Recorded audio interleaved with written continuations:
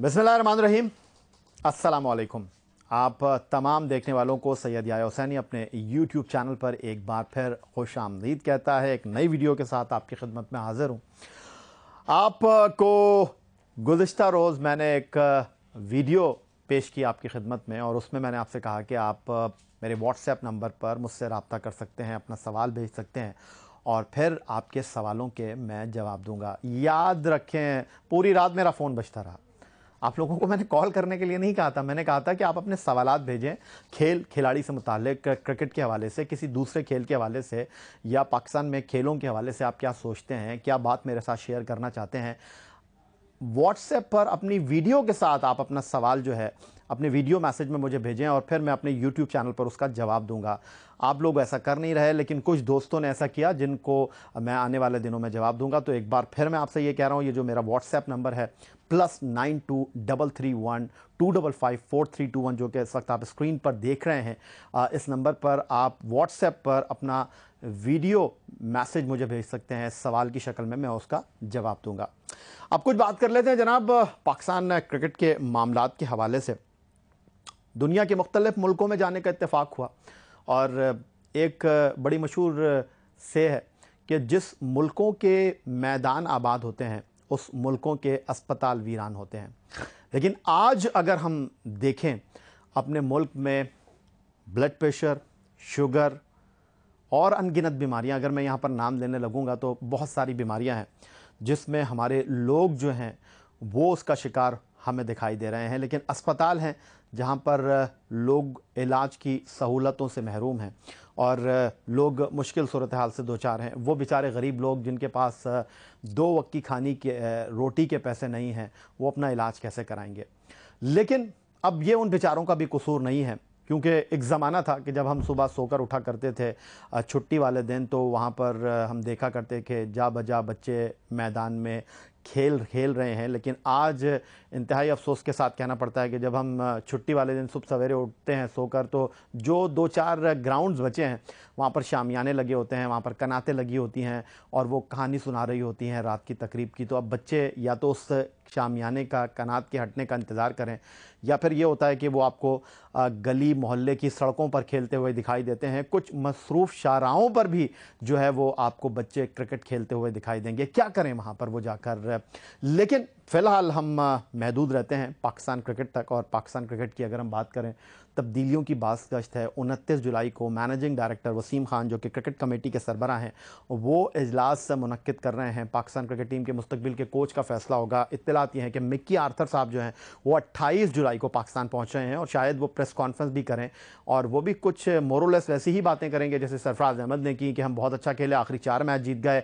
इंज़मामुल हक ने कहा कि मैं अपनी सिलेक्शन से मुतमईन हूँ। मिक्की आर्थर भी यही कहेंगे कि वर्ल्ड कप क्रिकेट टूर्नामेंट में हमने 9 मैच खेलने थे, 1 मैच बारिश की नज़र हो गया, श्रीलंका के साथ मैच हो जाता तो शायद हमें रन रेट का मसला भी नहीं होता। हम रन रेट की वजह से 5 मैच जीतने के बावजूद जो है वो क्वालिफाई नहीं कर सके सेमीफाइनल के लिए। हार्ड लक, और बस दिलासे देंगे और चले जाएंगे।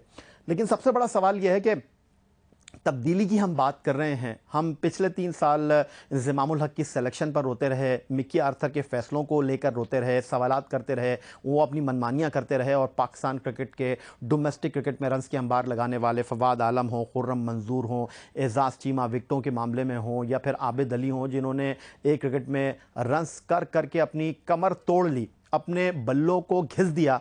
उनको आपने एक मैच खिलाया दुबई में ऑस्ट्रेलिया के खिलाफ, उन्होंने सेंचुरी बनाकर बता दिया कि भाई मेरे बाजुओं में दम है, मेरे बल्ले में रन्स हैं।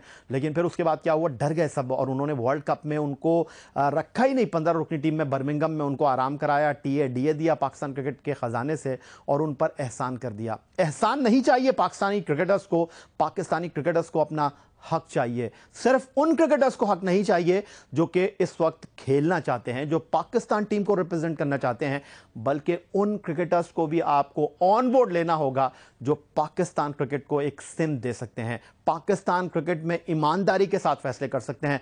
जिस शख्स के ऊपर कोई सवाल नहीं है, जिस शख्स के ऊपर कोई उंगली नहीं उठा सकता, उन लोगों को पाकिस्तान क्रिकेट से आपको एसोसिएट करना होगा। पाकिस्तान के बहुत से फॉर्मर क्रिकेटर्स को मैंने ये कहते सुना कि जी सलाउद्दीन सल्लू, इकबाल कासिम, वसीम बारी, ये तो पुराने लोग हो गए हैं, इन्होंने क्या क्रिकेट खेली है भाई, इनके बस की बात नहीं है। अब नए लोगों को लाएं, आप नए लोगों को आप लाएं ना।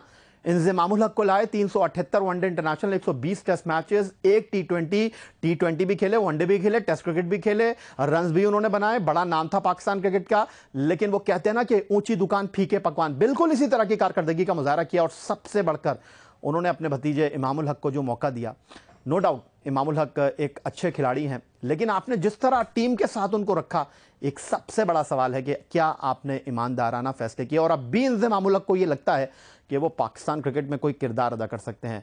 उनका किरदार तो बड़ा मशकूक रहा। बहैसियत chief selector Pakistan cricket team मायूस किया इंजमामुल हक ने, अगर मैं ये कहूँ तो शायद ये कहना गलत नहीं होगा। लेकिन क्या पाकिस्तान क्रिकेट बोर्ड के बड़े मुस्तकबिल में ठीक फैसले करेंगे, यह भी एक बड़ा सवाल है। कौन करेगा ठीक फैसले? वसीम खान ठीक फैसले करेंगे, जो पाकिस्तान क्रिकेट बोर्ड में खुद पैराशूट के जरिए लैंड हुए हैं। कौन करेगा पाकिस्तान क्रिकेट बोर्ड में ठीक फैसले?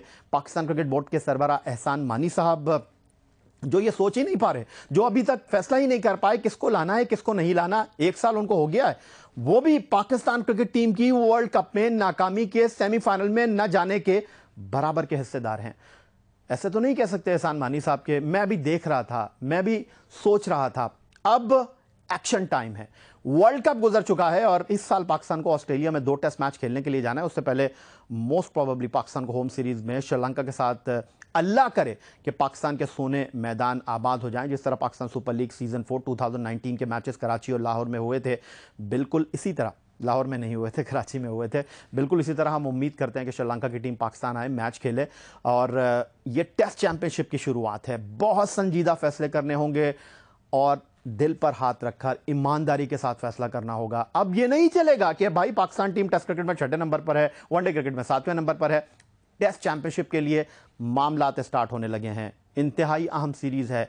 ऑस्ट्रेलिया में यह नहीं कहा जा सकता जिस तरह रन रेट पर हो रहे हैं, वो रन रेट अगर सही हो जाता तो शायद हम सेमीफाइनल खेल लेते। ऑस्ट्रेलिया में 2 टेस्ट मैच बड़े इंपॉर्टेंट हैं। ऑस्ट्रेलिया में 2 टेस्ट मैचों में अच्छी कारकर्दगी दिखाना बहुत जरूरी है। सिर्फ ये कहकर आप दामन नहीं छुड़ा सकते। ऑस्ट्रेलिया में इससे पहले वसीम अकरम जीते हैं, ऑस्ट्रेलिया में इससे पहले इमरान खान जीते हैं, ऑस्ट्रेलिया में इससे पहले इंजमामुल हक जीते हैं कि अब सरफराज अहमद या कोई जो भी कप्तान होगा वो जीत जाएगा। ये एक्सक्यूजेज नहीं चलेंगे।